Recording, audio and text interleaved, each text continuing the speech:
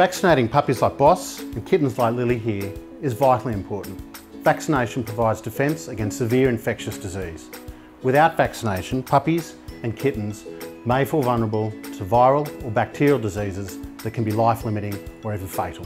So vaccinating puppies or kittens involves a couple of visits to your vet.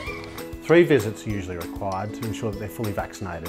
Vaccines are given at 6 to 8 weeks of age, 10 to 12 weeks of age, and 16 weeks or over. Vaccination involves giving your puppy or kitten a small injection in the scruff behind the neck. It is a thin, fine and very sharp needle, and we can distract your puppy or kitten from feeling the needle with some treats.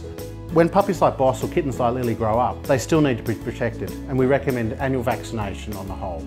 Even as older pets, these guys are still potentially subjected to infectious disease, and if they're unwell in older life, they may be spending more time at the hospital, which unfortunately is where sick animals also go.